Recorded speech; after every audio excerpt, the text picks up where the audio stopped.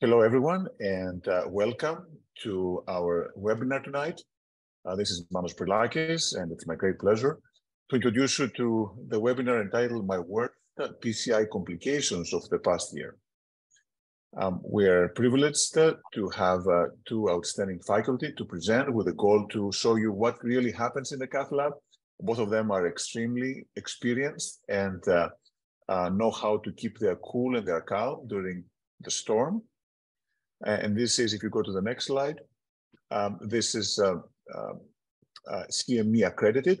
So you can claim CME at the end of the webinar by going to the link which we will show you. And there are no fees for doing that.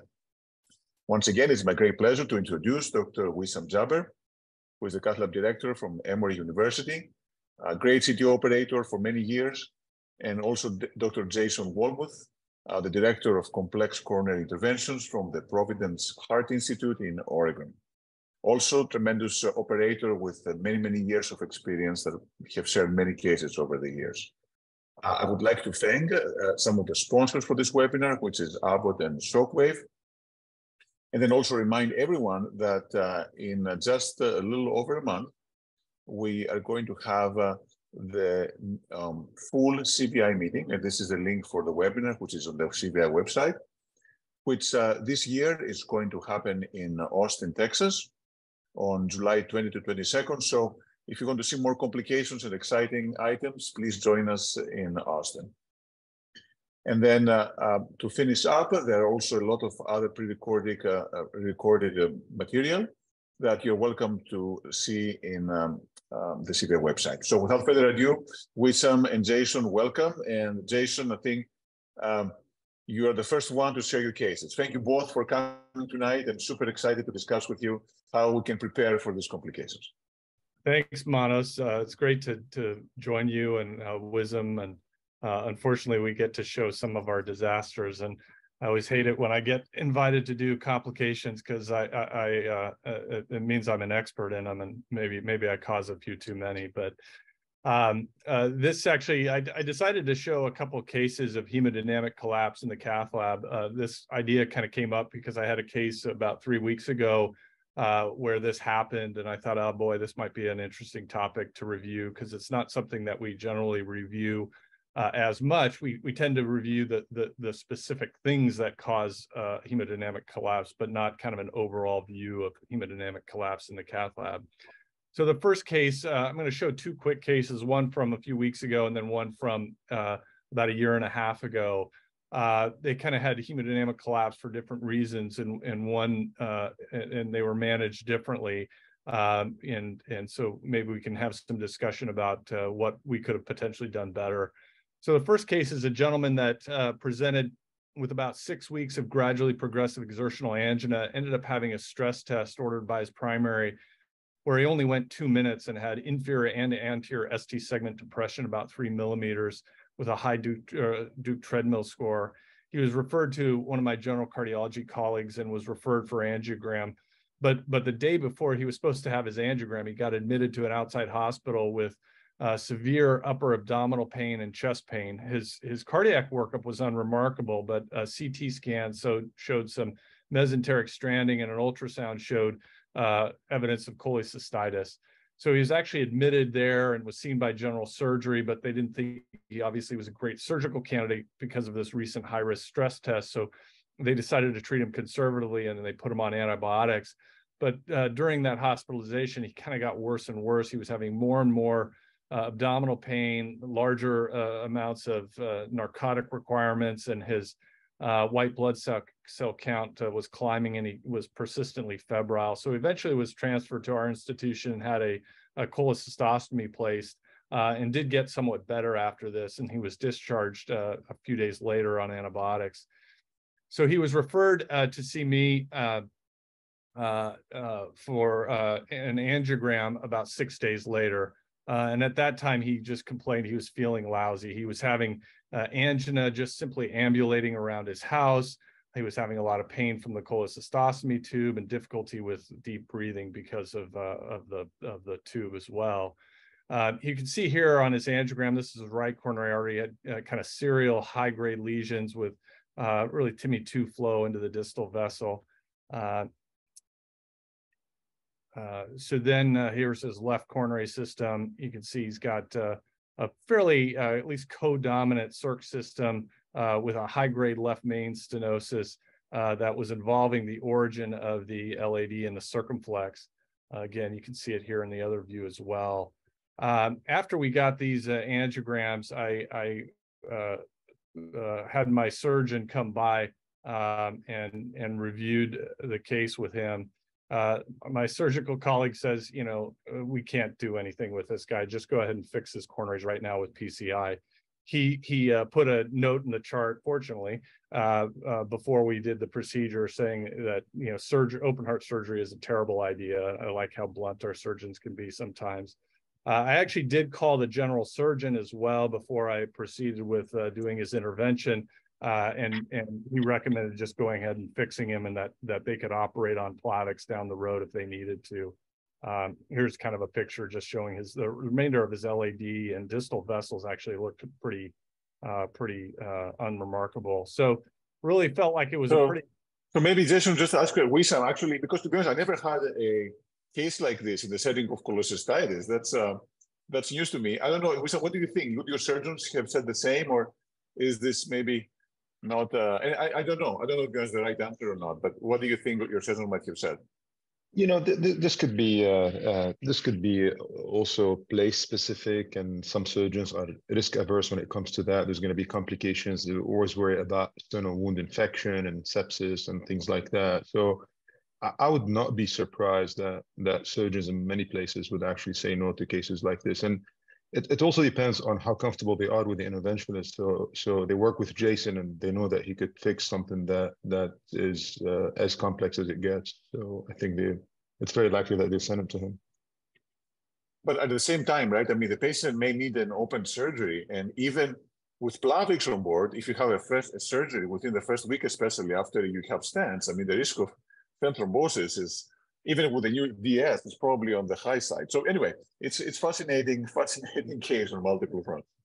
Yeah, it's one of the reasons why I wanted to touch base with the general surgeon before I got into this, because, you know, I've had these issues before where you know, you don't kind of communicate with them, and then they're kind of shocked by what you did. And so I wanted to make sure that we had a plan going forward. And he actually felt pretty confident that he wasn't going to need any urgent cholecystectomy. He thought he could get by after draining him with the antibiotics, that he was probably going to be okay. And he was obviously way more concerned about his cardiovascular risk. And he said, and even if he did get into trouble, he felt comfortable operating on dual antiplatelet therapy, because they've done that before. So I felt good that we at least had that conversation before we jumped into this. But yeah, I think my surgical colleague, his main concern just was the infectious risk and the risks of potentially becoming septic. And, you know, he obviously had an indwelling drain as well. And so, you know, he looked at the angiogram, I looked at the angiogram, I felt pretty comfortable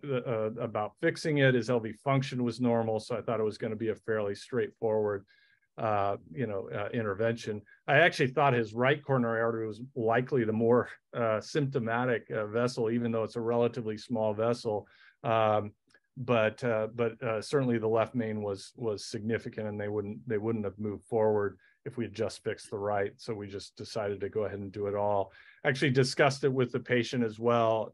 Told him what the plan was, and he was all for it, because I think he had enough of being poked and prodded and was not interested in having a major open heart surgery followed by cholecystectomy. So said, I think we can just take care of this right here. So we actually didn't even take him off the table, which I don't do a whole lot, you know, with left main disease, unless somebody's really, you know, symptomatic. But again, this guy was getting worse and worse, and really having symptoms just walking around his house. So felt like it was reasonable to just proceed.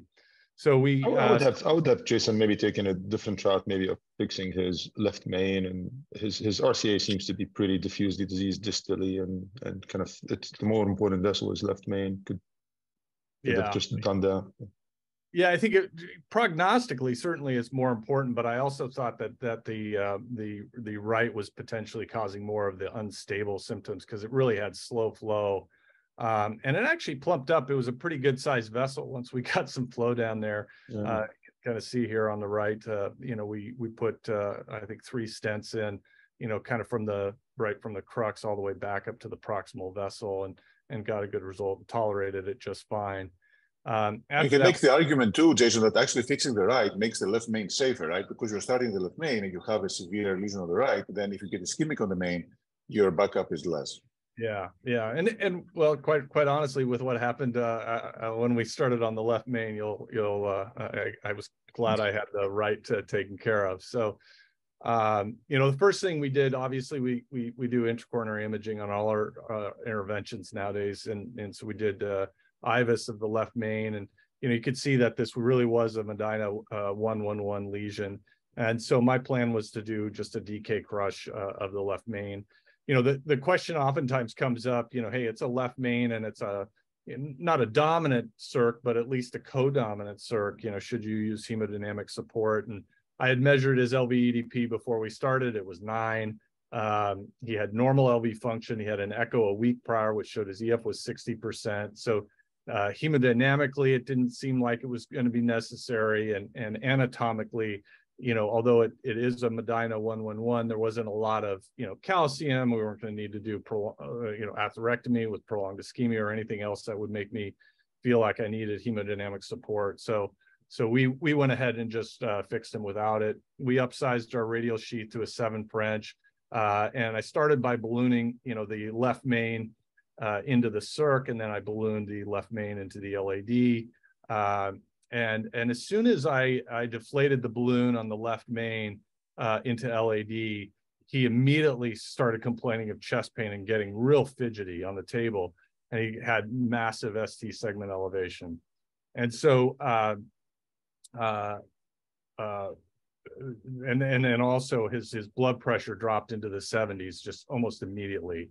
So I gave him some phenylephrine, had him get some Levophed started. You can see I took a quick picture there, which showed sluggish flow down the circumflex system, not filling most of the OMs completely. And then you can see there's no flow down the LAD. Shortly after this, he arrested, went right into VF. We ended up shocking him, got him right back. He was not very happy at this point, and ended up having to give him some epinephrine to get his blood pressure up eventually. And after that, we had a reasonable blood pressure. We did some further ballooning of the left main into LAD, and we restored flow. I didn't actually fluorosave a picture of it, but at that point, you know, kind of had a moment to like take a breath, and we decided to get access femorally. I quickly got a femoral CP in. It took about 3 minutes from the time we stuck the artery to the time we had him on support. But despite this, he remained hypotensive. Ended up, you know, again, my plan initially was to do a DK crush, but at this point I felt like I needed to, you know, save flow down that LAD. So we stented the left main into the LAD. Left a so wire. Maybe I can ask Wissam. So Jason, what do you think, or maybe ask Wissam, what do you think caused this? What do you think caused this? I mean, this is clearly, you know, crazy decrease in flow. I mean, even the OM looks even like embolic phenomenon. So I wonder if there was some culprit in the main, maybe some thrombus that embolized. I mean, I don't know. Wissam, any thoughts? Yeah, it's interesting. I mean, it looks like there's some calcification in the lesion. Didn't look like an acute angry lesion to expect no reflow. It's very, very uncommon to have no reflow with left main intervention. My suspicion is dissection at the distal left main, and maybe the flow that we saw that's low in the circ was from arrest and hypotension. You see that frequently, but clearly the pathology was no flow in the LAD. And I have a question for Jason here. What size balloon did you use there? Did you size it 1-to-1 to the LAD, or?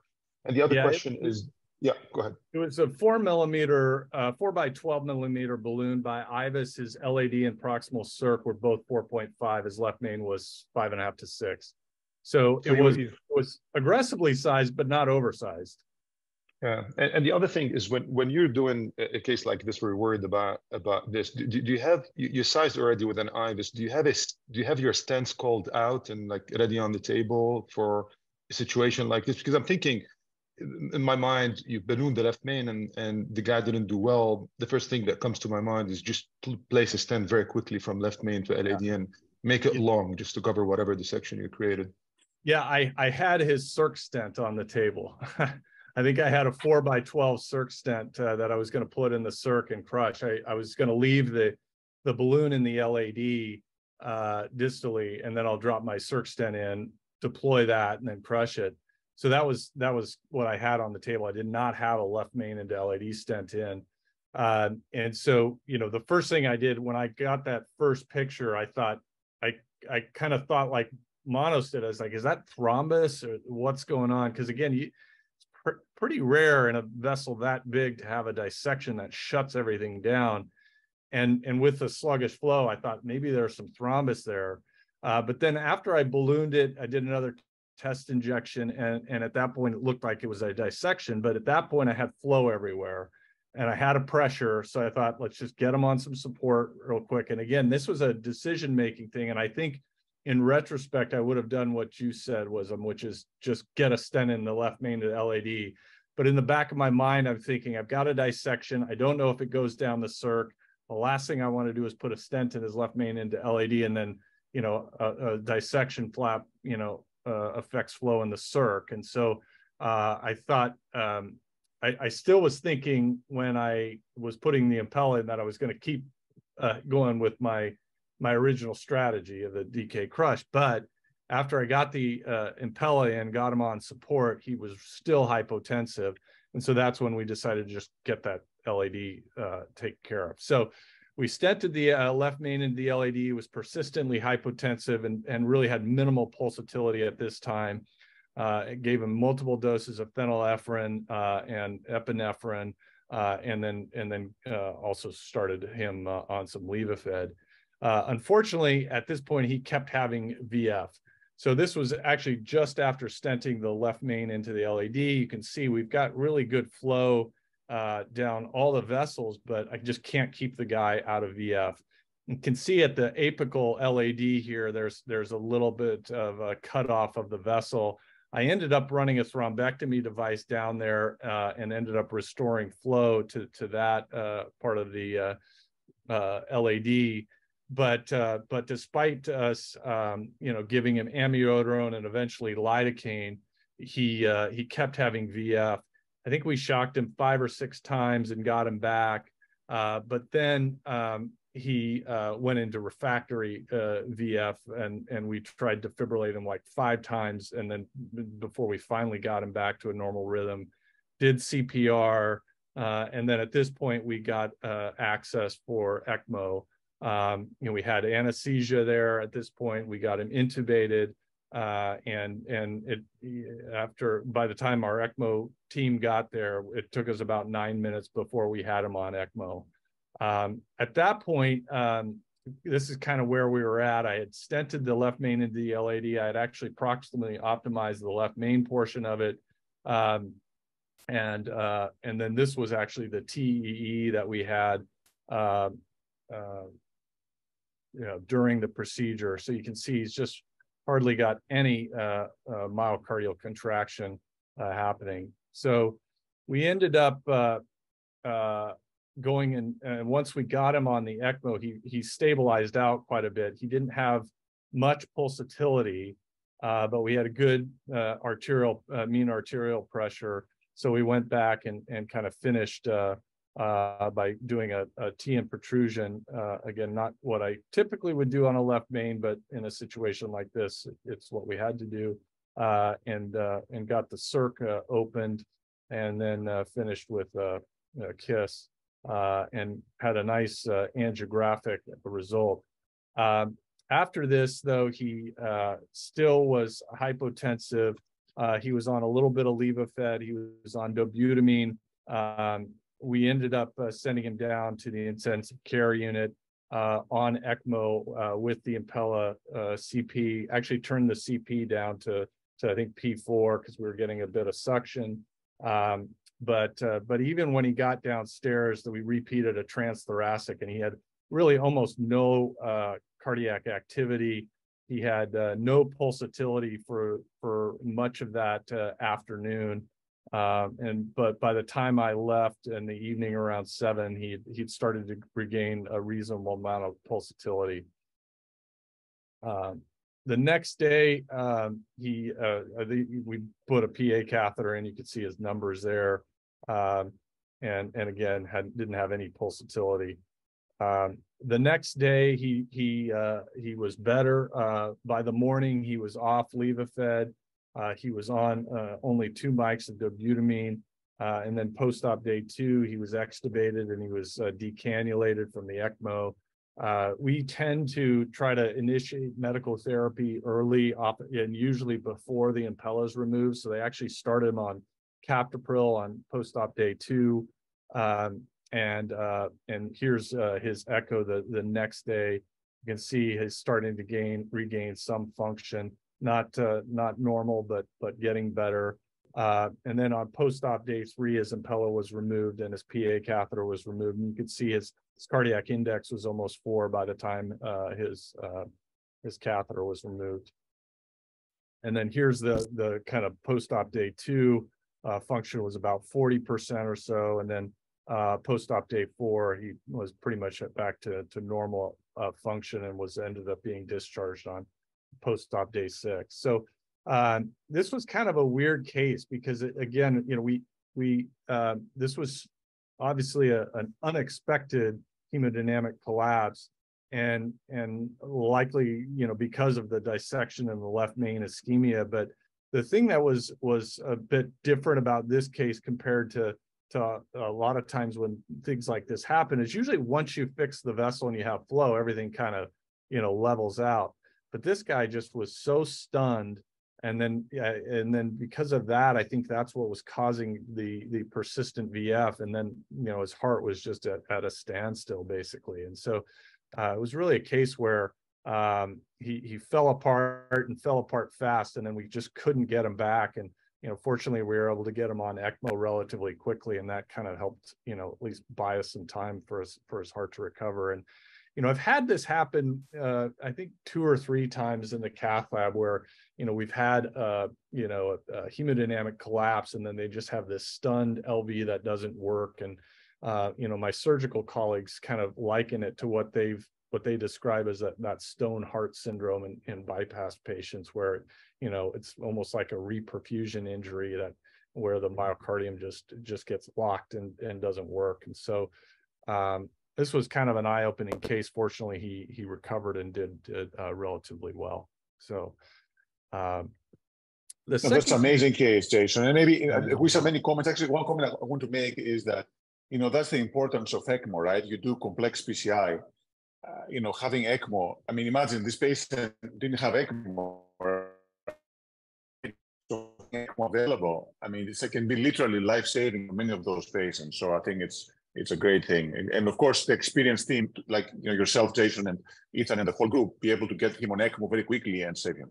Wissam, any comments at all? Yeah, I mean, this is an amazing case. I just want to draw people's attention. We think about no reflow also in the setting of acute cases. I've definitely seen no reflow in non-acute cases when you have kind of very plaques that are voluminous, and your patient can really not do well in these cases. We never know who's going to have more stunning than others. So I'm glad that you saved this case. Amazing case, Jason.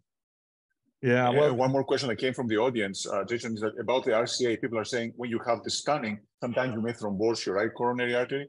So I don't know, did you take any picture after this, or I guess you didn't take any picture of the right after the code? Yeah, no, I didn't go back and take another look. It's not a bad thought, but I did not look at it. Sure. Okay, amazing save. I mean, phenomenal work. Yeah, thank you. So this next case is actually a case from about 1.5 years ago, and it didn't have a great outcome, but it's certainly something that's changed my practice and that I learned a lot from. And I know we've got other great cases from Wissam, so I want to try to get through this relatively quickly. But this was a gentleman that was referred to me for high-risk PCI, had typical cardiac risk factors. He's actually from China and was here visiting his family. He was diagnosed with coronary disease about 10 years prior, where he was having exertional chest pain, and an angiogram was recommended at that time, but he never had it done. And he'd had basically chronic stable angina up until about 18 months prior to us getting involved with him. In 2020, he had a 2-week admission in China with heart failure, and he was diuresed, still didn't have an angiogram. And he was endorsing nightly PND, orthopnea, and shortness of breath with any activity, and was using 2 to 3 nitroglycerin a day. He was actually seen by one of my general cardiology colleagues in clinic on New Year's Eve, 2021. And he was so dyspneic just talking there and was having angina in the office. She sent him directly to the emergency room, and he was admitted for decompensated heart failure.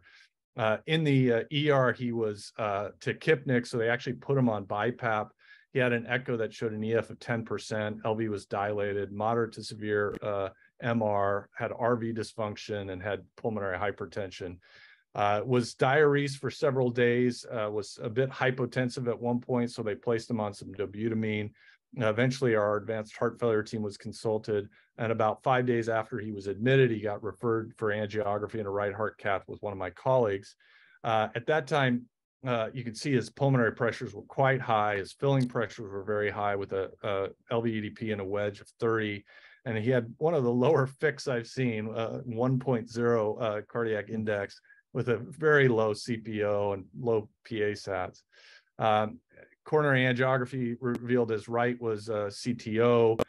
His left coronary system showed a high-grade calcified lesion at the ostium of the LAD and a flush occluded circumflex as well, with really not many collaterals. I think there was a small ON that you could see filling in faintly kind of late. But so he actually got admitted from the cath lab to the ICU, but down in the ICU, he kind of decompensated relatively quickly. He got tachycardic and tachypnic, couldn't lie flat. They put him on nitro and Lasix, and but he was still having some ongoing shortness of breath and chest pain.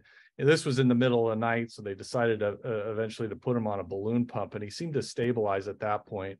Obviously was turned down for surgical revascularization given his shock and his very low EF, and the patient really wasn't interested in pursuing a transplant course. And so they initially just treated him medically, and they ended up getting a PET scan on him a couple of days later that actually showed a considerable amount of viability with only the infralateral wall being infarct. So he was referred to me for high-risk PCI. And so, at this point, my plan was to do a right heart cath. They had removed his swan for some reason at that point.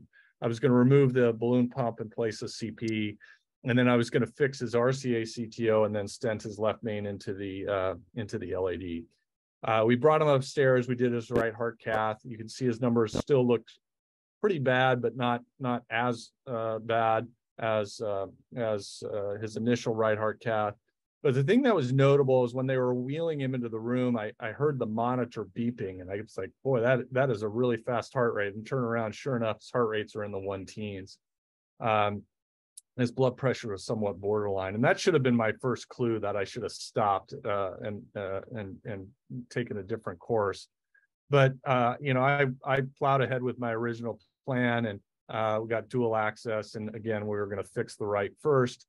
Here's kind of our setup shots. We ended up, getting the right dissected relatively quickly, and then he had some really nice septal collaterals. We were able to go into the septal, but as soon as I put the microcatheter into the septal, he lost pulsatility. And so I pulled the microcatheter back and then just did a balloon inflation of that distal left main into the LAD, and then I went back in with my microcatheter. And at that point, he seemed to be tolerating it okay. I was able to get retrograde relatively quickly, and then set up for reverse cart. But as soon as I dissected his right and was trying to get into my antegrade guide extender, he started getting some drop in his pressure, losing some pulsatility. And then I got my wire externalized. And then at this point, he's getting really restless. We eventually got anesthesia there and got him intubated and sedated. But at this point, he's very hypotensive, and we lost all pulsatility, and ended up having to give him some phenylephrine and some epinephrine, and briefly did CPR. This was probably the fastest reverse cart I've ever done, because I knew that this guy was not going to tolerate this for very long, but I also didn't want to give up my wire position. I'm kind of stubborn, I guess. And so did a quick tip in just to get all of our retrograde gear out, and then ended up getting a wiggle wire into the distal vessel. And then, obviously because of what happened, we checked his left system just to make sure we hadn't created any more damage over there. And then that looked okay. And then we were able to kind of quickly fix the right and got a nice result on the right. Throughout the time we were working on the right, though, he continued to have a narrow pulse pressure, if not fully lack of pulsatility and running on the Impella. We ended up putting him on dobutamine and some Levophed, but we weren't getting great Impella flows. And it was, we weren't quite sure what was going on because we weren't getting suction alarms. Initially, we thought, I thought it was because of his right heart failure maybe, but usually you'll get suction alarms. But I ended up calling my advanced heart failure team, and they thought, well, his PA pressures had climbed, so we put him on some inhaled nitric oxide in the lab. But the thought was that, his LV is big and dilated, and maybe he's not getting suction alarms because he just hasn't, we just haven't fully unloaded his ventricle, and maybe he just needs some more right-sided support because his RV function was pretty bad. So we actually decided to put in an RP before we fixed the left coronary system, because we knew, I knew how he reacted when I ballooned open his LAD. He didn't tolerate that real well. So we ended up doing that, did rotablator and stenting of the left main into the LAD, got a nice result there. And after this, he did relatively well. He got down to the ICU and was hypotensive, though, was on a bit of levo, and was fairly acidotic with a pH of 7, and his lactate was elevated. But he responded relatively quickly to some bicarb. Overnight, he had some hemolysis. We were able to wean him off Levophed and was just on dobutamine by the next day, and his echo actually looked better. But he was having some ongoing hemolysis. Urine output was still okay, but then things started to turn south. He ended up getting his RP out on post-op day 2, but then he started becoming febrile, and then a few days after that, his vasopressor requirements started climbing, and then he ended up getting blood cultures that were positive for gram-negative rods, and starting to have abdominal pain. And then after that, the family decided to move him to comfort care, and so he actually expired. And what I think happened is this is a guy obviously was probably a long-standing vasculopath who was very tenuous to begin with, and we gave him a pretty good hemodynamic insult with what we did. And the thought was, even though we got him through the procedure and we got some improvement from a cardiac standpoint, that hemodynamic insult probably led to some bowel ischemia. And maybe even some, and which was probably the source of his infection and sepsis. And so this was a case that I really learned a lot on. And I think the big thing that I learned from it is that, really get better hemodynamic support up front in this case. And this has really changed how we approach these patients. And I have a much lower threshold to putting in a surgical 5-5 up front. And that's kind of how we'll do it in these patients now. There's a lot of reasons for it. We tend to have much less hemolysis than we do with the CP. They can stay in. We have them placed in the axillary artery. They could stay in for weeks at a time. The patients can ambulate with them. They just do much better, and it buys us a lot more time. And even in the case like this, I would even consider putting an Impella 5-5 in and then sitting on them for a few days before we get them up to the lab. And so we've taken that approach with some of these patients who have really borderline hemodynamics and very, very poor LV function to going with a surgical 5-5. And it just buys us a lot of time. We tend to go into the procedure a little slower. We tend to come off a little slower, and they tend to do much better. And so this was a case where I really think I made a mistake just by not recognizing the gravity of his hemodynamic derangements up front, and really did not do this guy a service by jumping in and not having the right amount of hemodynamic support. Well, I think, Jason, first of all, thanks for sharing, because that's a phenomenal case. I think it's a very learning for everyone. And these are the cases we want to see because they give you a lot of learning. So thanks so much for sharing this. There was one comment on the comments, which actually I think may be relevant. They were asking whether losing the acute marginals might have played a role. Now, I think the RCA was very diminutive, so I'm not sure this was the key thing, but sometimes in these very tenuous patients, if you lose an acute marginal or a big one, that might create more RV failure than before. Again, just a thought.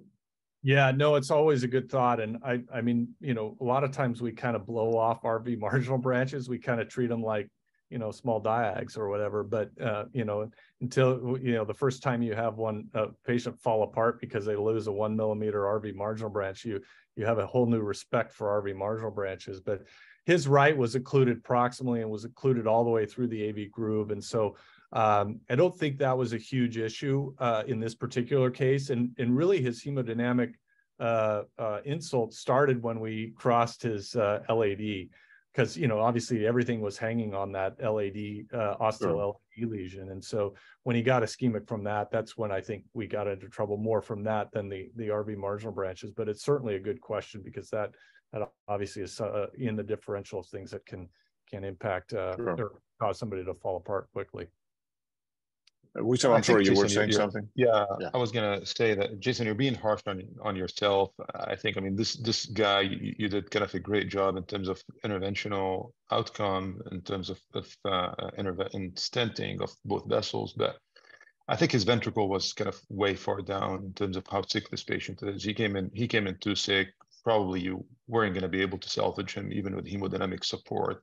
Sometimes we try to do things, but well, these are the type of people that we cannot save, especially when they don't come acute. It looks like things have been building up for a while in his case, and he came with end-stage heart failure.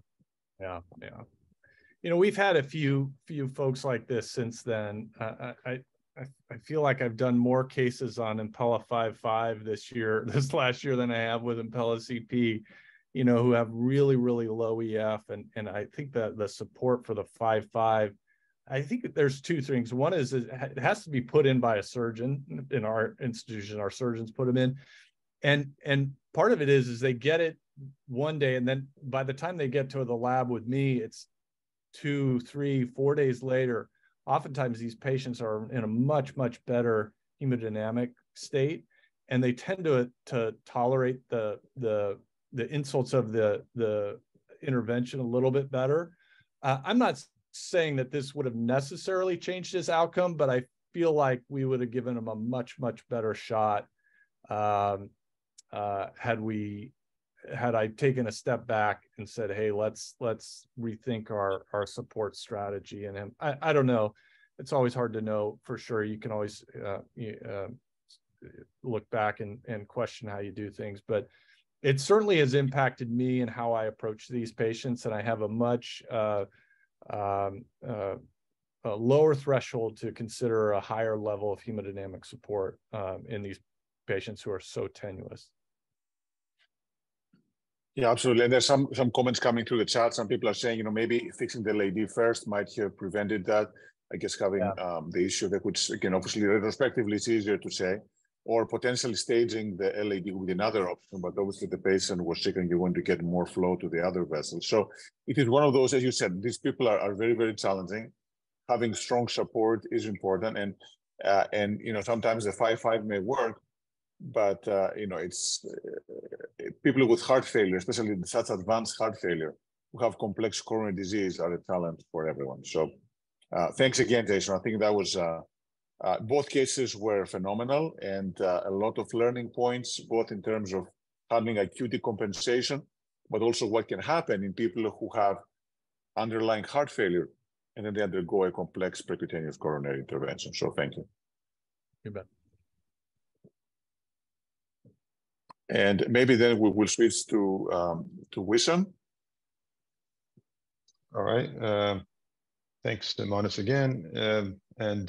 We will switch gear here from cath lab sick patients, complication of hypertension, to actual technical complications, which I'm not very proud of. But if you're in the business of doing complex coronary intervention, you will be seeing these things. And the key is to try to identify them and do something to try to mitigate it and save the patient.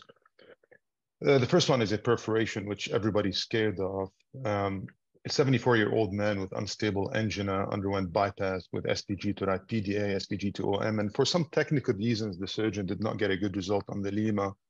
So he took that lima down and put it on the SVG to the OM and was down to the distal LAD. But the patient was not very stable afterwards. He was having ST elevations and hypotension. So we took him to the Cath lab several hours later. And long story short, all the bypasses are down. So when the SPG is down to the OM, also the lima is down with it. And you can see the problem here is the distal LAD, which used to be patent, is totally occluded. The ostium of the LAD here was the problem, the reason the patient was sent originally the patient was sent to bypass. And this was patent. And if I have a lima to this artery here, this happens. I'm sure all of us have seen that before. And if I have a lima that's still in place, I try first to go through the lima, see if I can salvage something. And occasionally you go through the native to try to open it up. In this case, there's no going through the lima. It was going through an SPG that was totally gone and thrombosed from the ostium. So I went down here with a wire.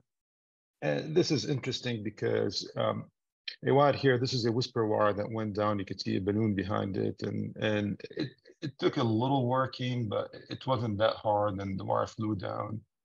I was confident that that wire was in the distal LAD. And we kind of do that a lot when we cross CTOs. I know I don't see the wire distally, but then daughter it down with the balloon.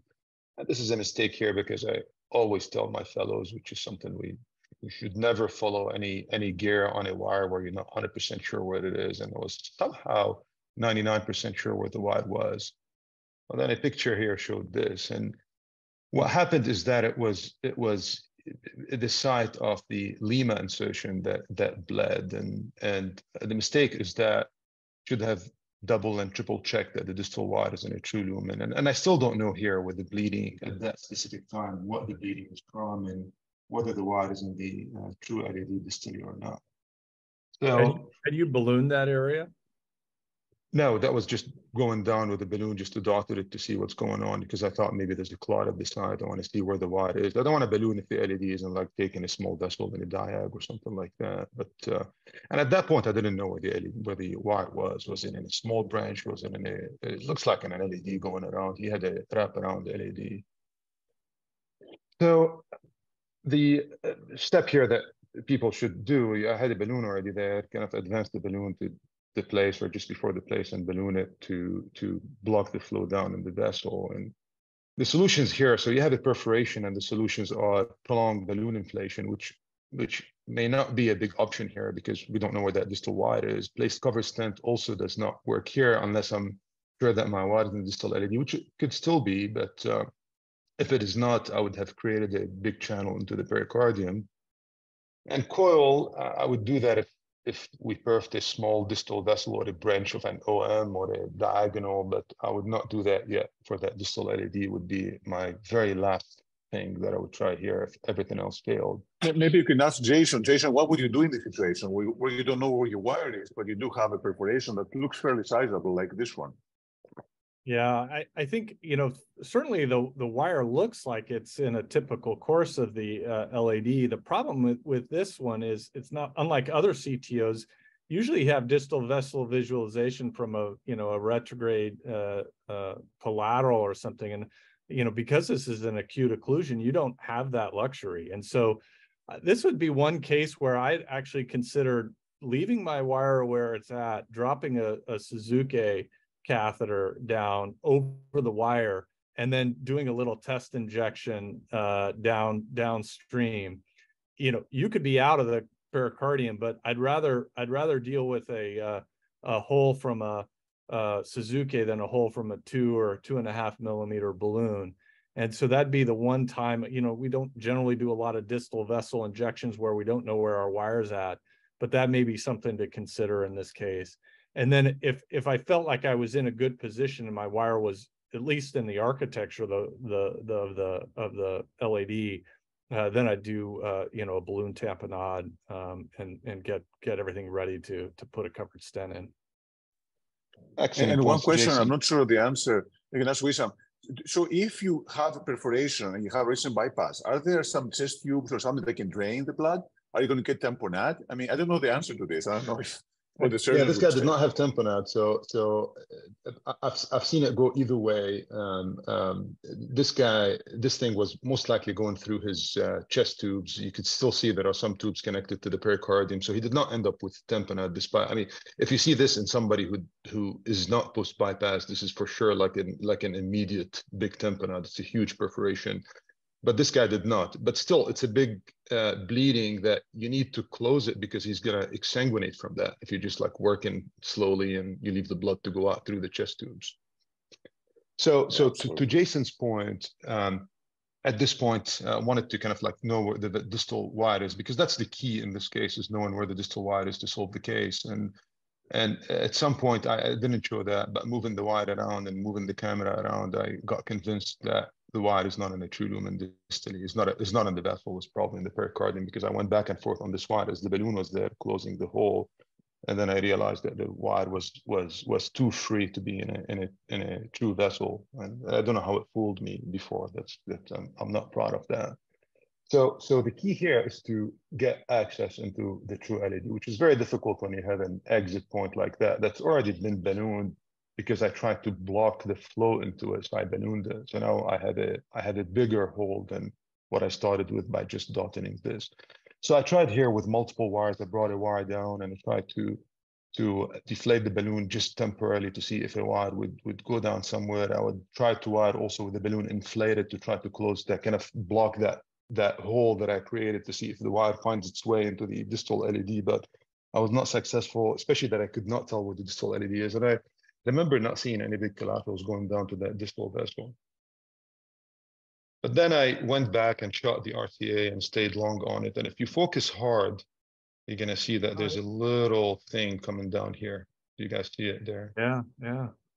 So that's a very distal kind of the wraparound LED. It looks small and it's probably underfilled and might be kind of thrombosed on top. So I thought, well, I see where the vessel is now, and I tried again to get a wire here to see if I can get down into the LED, and I could not.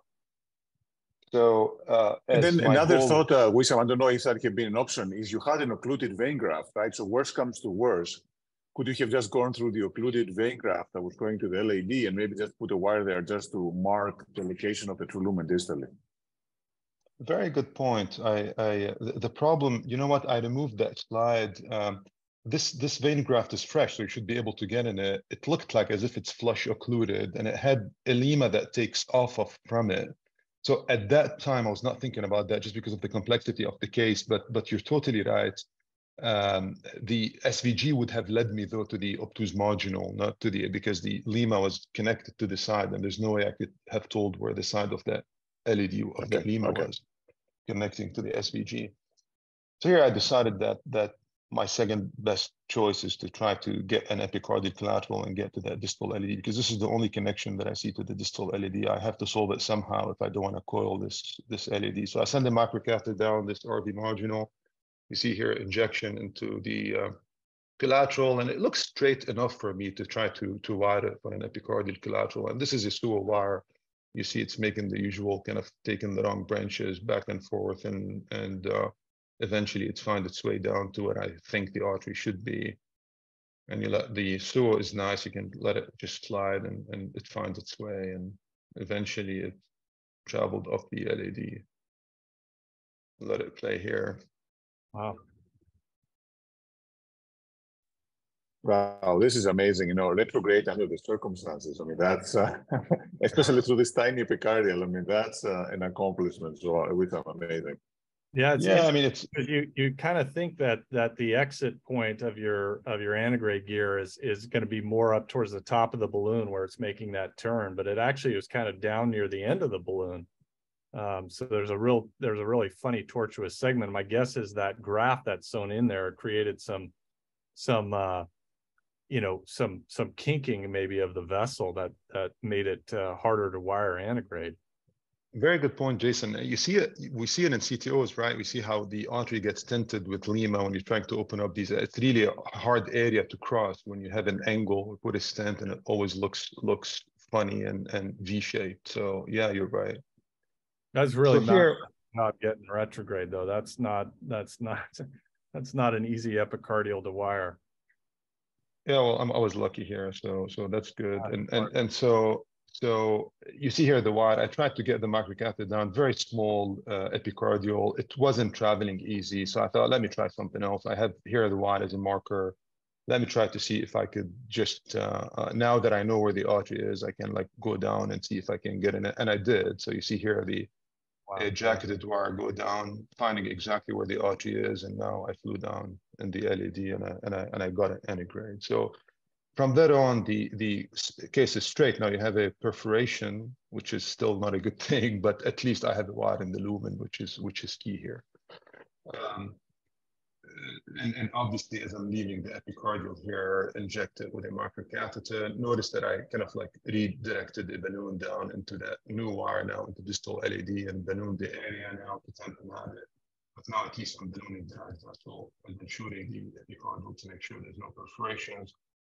And then I switch the guide from the right. Since I had two guides anyway, I might as well use it from the right up to the left and put in a new wire down into the LED, which is funny. Once you balloon that, now the wires fly all very easily down in the LED and not through the hole.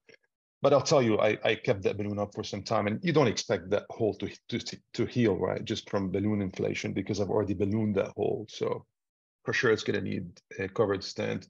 It needed a lot of ballooning with MC balloons. The area needed a lot of preparation, but eventually the Pyrus stent went down, and I could deploy it and seal that perforation. And from then on, I just stented that ostium of the LAD, which was what the patient needed in the first place, instead of all this bypass surgery, and looked good, and he did fine afterwards. So lessons from this, and I think we discussed everything. I'm just going to go, for the benefit of time, quickly over them. I would not advance catheters, obviously, unless 100% sure where the distal wide is. That's a lesson we always kind of like teach, and we should not be we should not be like overconfident all the time. Post fresh cabbage anastomosis side can bleed. I mean, I didn't really try a lot for that wire to actually exit that side, so it's good for us to recognize that.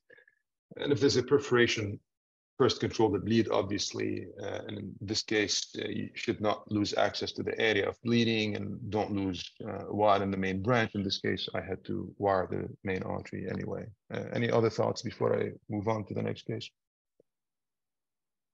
Yeah, that was a really wonderful job, kind of, thinking through it, and, taking a moment while your balloon's up, then you have some time to think, you have time to get another access, you have time to go find that collateral, because finding that collateral and that apical portion of the LAD really changed the case for you, I think, because it opened up the option of at least going retrograde to define the course of the vessel. And then, it was a phenomenal job fixing that problem. That was great. No, completely agree with him. That was an amazing save. Another thought you could have done. So this was retrograde salvage. Sometimes what people can do is dissect just proximal to the perforation, go down and re-enter, and then use the flap to seal the perforation. Again, in this situation with the guy bleeding, I mean, obviously that's a high stakes situation, so it's not easy to do, but that's another option. If you didn't have any retrograde options, that might be one way to do it.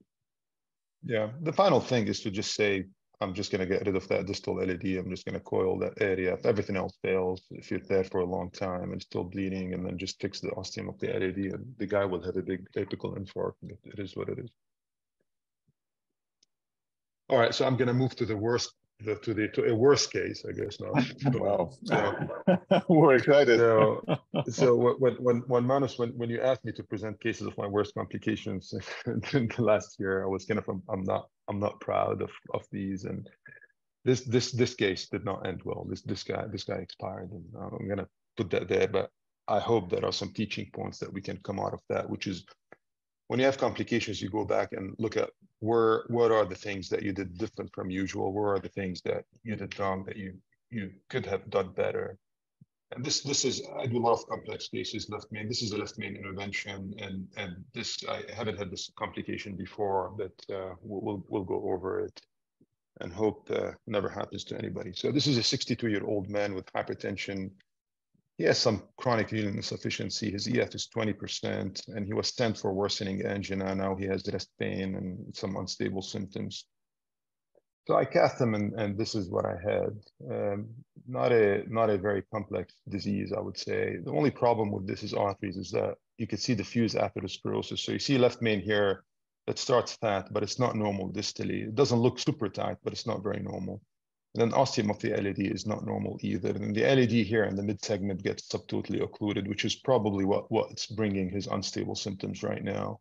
You see it fill faintly there. It doesn't have a lot of collateral. The RTA was fine, just similar vessel with some diffuse disease. The circ has diffuse disease here, distal OM.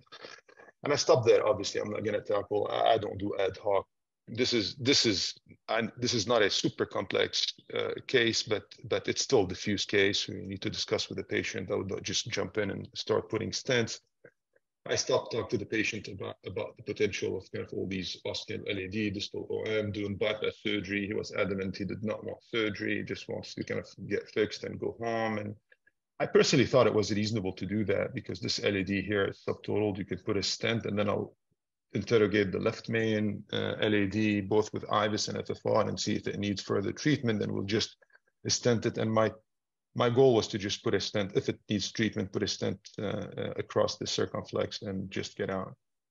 And this is what I did. So I crossed that LAD. It wasn't that hard to cross, and stented, did IVUS and everything. And after the IVUS, which showed the ostium of the LAD distal left main not to be great, I FFR'd that, and the FFR was not normal. I did IFR, it was not normal. So I decided to just keep going with stenting all the way back to the left main. And you see me kind of like ballooned it and then sized it with the balloon to see the length. And I had a wide on the circumflex. And like I said, it was my goal was for provisional stenting. I'm putting the stent here, and it looks like a good length up to the proximal left main. And the couple things here that I did that are different from what I usually do is when I'm treating left main with stents that go all the way proximally, I do a couple of things. Now, number one is I'm always worried that my guide is going to deform the stent. So you always need to be worried about that when you're placing stents ostially. You also remember that you have a wire that's jailed. So in provisional stenting, you have a wire that's jailed in that circumflex. And if you want to remove it, you have to be careful that your guide is not being sucked in, that you're not pushing the guide and deforming the stent proximally. So what I do typically is I put a balloon, which is usually my plotting balloon in the left main, and I plot before I do anything distally to make sure that that stent looks nice. And before even I inflate that balloon, I'll take a quick puff and make sure if the circ is patent, I'll just take the wire out and inflate that pot. And the reason I do that is that if the guide dives in and deforms the stent proximally, I already have a balloon there that would reform the stent when this happens. So in this guy, I didn't do that. I didn't take the wire out because if his renal insufficiency, I wanted to do things with minimal contrast. And that's one of the first kind of like things that I made that is different from my usual that contributed to the complication. So I ballooned here, I potted, and then I took a picture. And this is where my second mistake is. I should have been very happy with this picture and walked out, because that was my plan, to do provisional stenting, this 50% osteal circ. But I said, well, I have the pressure wide on the table, and I'm doing, I'm not sending this guy to surgery. I want to give him the best result. I want to make sure the ostium of the circumflex is not ischemic. So I placed I attempted to place the FFR wire that I had on the table already. Well, it's open, let's just put it in. So actually I put it in, I put the pressure wire down, and it went down, but it started kind of sticking down here. And then as I pulled it back, it wouldn't come back. So I don't have these saved, but I'll show you what happened afterwards. So the pressure wire, which I believe probably went back because I had that jailed wire in the back, and I did not want to puff to see where the circ is. So I wanted to use the wire that's jailed to use it as a marker. It probably caught the proximal strut, and it got caught on the strut on the way back. And as I tried to pull and it wouldn't come back, and I'm trying to pull my guide, eventually just pulling on this wire that's stuck deformed the stent and eventually accordioned the stent. that's what you see here. So when you have an issue pulling a wire, the next thing that you need to do is obviously, before you start pulling very hard on it, is put a microcatheter, which is what I'm doing here. Or if you don't have a microcatheter, you put a balloon all the way down to where the wire is and start pulling on the wire by itself or fixing the microcatheter, because that prevents the guide from diving in and makes kind of like the force go down to where the wire is stuck. Because I'm pulling a lot, and this is these cines here are after kind of like multiple tries of like 10 minutes of trying to get the wire out, and you see how the stent already deformed, and that has contributed to the wire being further and further stuck. So you guys can see that the stent is here accordioned and totally deformed, and that's where things are bad. And then eventually I pulled very hard, and I knew it was going to snap, and I snapped the pressure wire. So now I have a pressure wire sitting here, which is just the distal 3 centimeters of the wire, which is not a big deal. I was going to just salvage the case and rewire the circumflex and balloon and everything. Now, when this happens, you really need to be careful that now we have a jumbled metal inside the left main, so there's a high likelihood of clotting there. And I took a quick picture, and clearly something doesn't look great here, and it's kind of starting to look hazy, not a great flow down here. Put him immediately on glycoprotein 2B3A because he's going to clot. Make sure the ACT is high enough, and tried quickly to balloon the LAD, but the balloon would not pass because now that wire is also caught in all this mess, and a balloon would not go at all. Tried a 1.5 Takuro balloon, would not cross. Microcatheter would not cross. At this time, the patient blood pressure started sagging a little bit. His ST started changing, and if you look here, what happened is the flow goes down. So flows goes down everywhere, and I know the guy's not going to do well. What you see next is before he crashed completely, I put him on ECMO. So I called for the ECMO team and came in, and you see here the venous cannula, place him on ECMO because I knew we're going to have problem, and I'm having a hard time not wiring, but ballooning the LAD. And so I thought, let me just control the situation, which is great. Put him on ECMO. Initially, pressure went up. Now I have time. So I had time to pull that LED wire out. I rewired the LED and placed balloons, and for the sake of time, I'm gonna go fast here. So put wires and balloons and did bifurcation balloon, bifurcation stenting. Clearly, I'm like jailing here everything, the wire that's stuck, but I was happy with it. Everything looked good, and the flow looked good at the end. But the perfusionist is telling me that the patient is not doing well at all, and the flow is not good in the ECMO cannula. So looking down, and the outflow is not good. We're unable to establish good pressure. Notice that there's disease in the this is the ECMO return cannula. There's disease in the iliacs. And if you look at the picture here, something is funny in this ascending aorta. So the question, wow, did we dissect that ascending aorta? Is there a problem suctioning? Put an impella at some point. Did not work well. Still, the patient is not doing very well. And then after all that, took a picture of the aorta, and I hope nobody ever sees this picture. Well, that's what you see. So what's happening here is that the ECMO return cannula was in diseased iliacs, and the blood was returned all the way into a dissection flap that traveled all the way up, engulfed all the branches of his arteries, all the way down into the ventricle. You can see how the whole myocardium is hematoma. And it's not a pericardial effusion because the vessels here reach all the border of the heart. When you see this, if it ever happens, it's like there's nothing you can do. The patient is gone at this time. And this case is horrible, and made me not able to sleep for several months. So this is the case, and I have several lessons that I think I kind of like mentioned along the way, but I'll leave it up to you guys to comment and see what you think. Wow, Wissam, this is something I've never seen before. I think most, not everyone in the webinar has never seen before, and the learnings are tremendous here. And I must admit, I'm actually guilty of the saying. I actually quite often will try to put a pressure wire on the side branch. And, I guess I was lucky I haven't had this get stuck the same way it happened here, because end of the day, right, that was the turning point. When the pressure wire got stuck, then you pulled on it, and then that the guy did accordingly. That's what triggered the whole situation. So I guess the lesson is that maybe we should be extremely careful of doing that because of the potential complications. I never realized you can do something like that. And then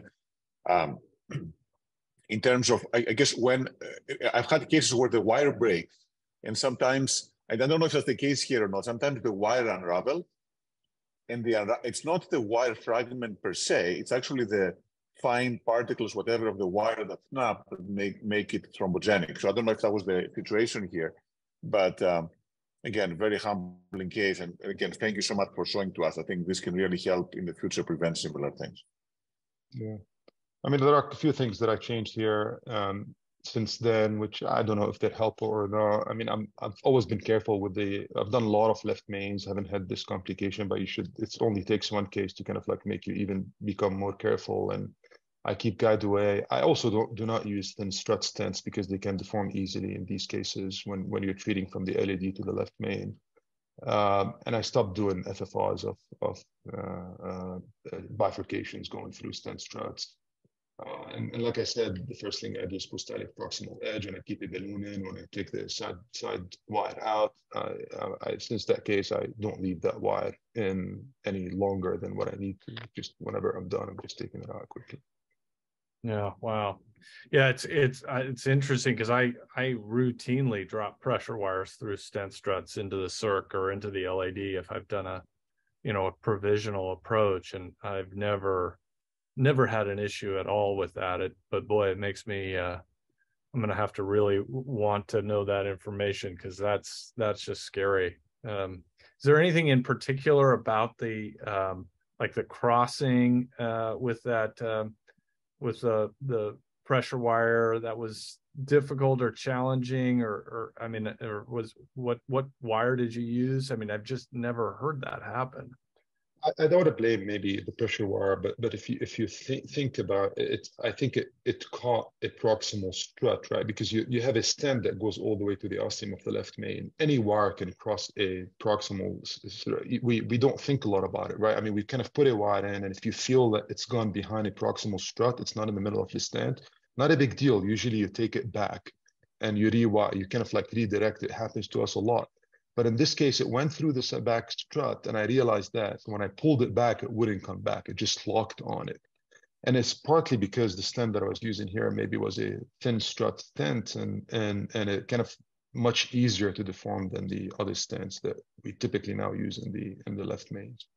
Yeah, I guess if in that situation, once the wire, you're getting resistance on the wire and it's feeling stuck, maybe the first thing before you do your hard pull, and I know every time we get something stuck, and I do this myself, the natural reaction is just to pull, and sometimes it's hard to stop yourself from doing that and think. But in this case, maybe putting a balloon distally in that LAD, that way when you pull, if you do deform it or you do break it in a funny way or do deform the stents, then at least you got a balloon distally and you can pull it back and at least get that LAD open. Still may, mess up the mouth of that circ, but at least you would have the left main and the LAD stabilized. But exactly, that's such a good point to Jason. I think this is why what I mentioned here in this point is anytime I'm pulling anything from the side, I always have a balloon in that main artery now in the main, because his problem is that I could not get a balloon in that left main to LAD to reform the stent that deformed. One of the problems. The other thing that I want people, I wanted to show this because you won't see this, but I want people to be aware of it if they use ECMO, is that whenever you have problem with the return cannula and you're unable to kind of get any pressures into the patient, think about that as a complication. You have to stop the ECMO and reevaluate for dissection in the iliac. Yeah, I never heard of this. So essentially, you're saying this is dissection all the way from the femur on the iliac, I guess, all the way up around the arch, right? Exactly. If you think about it, you have your all the blood that you're taking, sucking from the right heart, returning all of it into that dissection flap. It's going to go somewhere. So I mean, it took it took the time that I was working to fix that left main for all that to walk itself backwards and to fill the whole extravascular space, subintimal space, and all the aorta and the branches. You see here with this view, you cannot see even the main vessel. You see the carotids are all the carotid, the subclavian, everything is dissected. Jeez. And the thing is, you cannot do nothing. As you said, you cannot do nothing about this, right? I mean, if you put an ECMO in an emergency, which this was an emergency, you don't do an iliac angiogram because you just, right, it's a matter of, you have to get them on support. So again, I'm not sure what you can do to prevent it, but I guess, just have to be aware of it, that this is a possibility. Yeah. So I don't think there's anything we could have done different here, like in terms of this, right? This happened, it could have happened to anyone, anytime, there was an iliac lesion probably close to the cannula, and that's where the dissection happened, and there was nothing to be done about it. Yeah, but I agree, it's an amazing picture. Yeah. When we talk about like support and things, I mean, we can say about support, and maybe if this was planned, would not have happened if you put them on support initially.